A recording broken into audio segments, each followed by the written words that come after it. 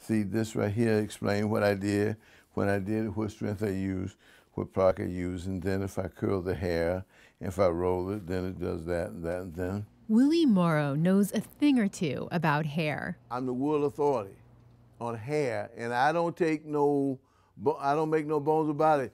I know a lot about black hair, straight hair, curly hair, wavy hair, you name it, I'm a hair guy.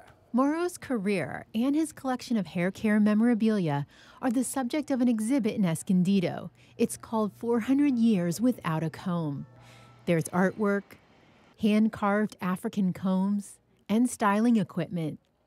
During the 60s and 70s, Morrow ran a barber shop on Market Street in Southeast San Diego. This chair here is my chair in San Diego that I started on in 1959. And from this chair, it's just, my career just took off. Michael Jordan sat in that chair, as did many black politicians and athletes, including some San Diego Chargers. Former Charger and artist Ernie Barnes was a customer. His paintings were featured in the 70s TV show Good Times and on the cover of a Marvin Gaye album.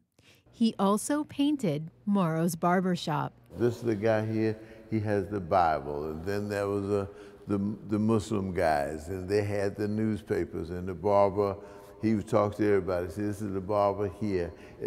Everybody that was anybody went to the barbershop, and we all met there and discussed all the issues, and everything was discussed in the barbershop. Morrow did more than cut hair. Once you're a barber, you become the godfather of the community, so people ask you everything, how to borrow money, how to buy a house, how to buy a car. Morrow designed and patented a special comb for curly hair, and he's a collector. His collection of black hair care memorabilia dates back to slavery. San Diego Mesa College professor Starla Lewis curated the exhibit. She says only a portion of the collection is in the show, but some medieval-looking equipment made it in. These are hair curlers.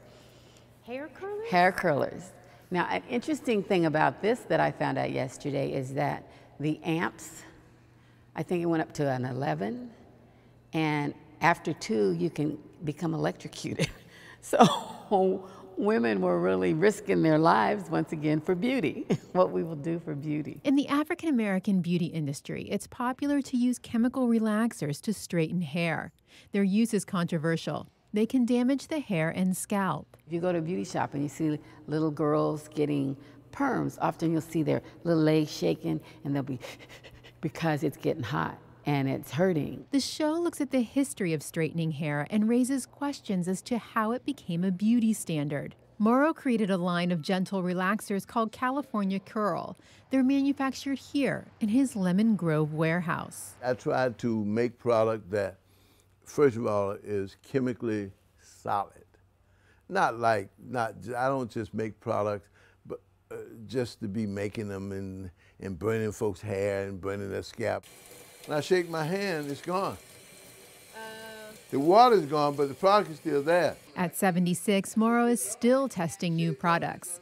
He tests on natural hair. That's not very much, but take that piece. Then I use these pieces to practice on. He takes the Bible when he goes out to cut and collect hair. He says it helps fight superstitions.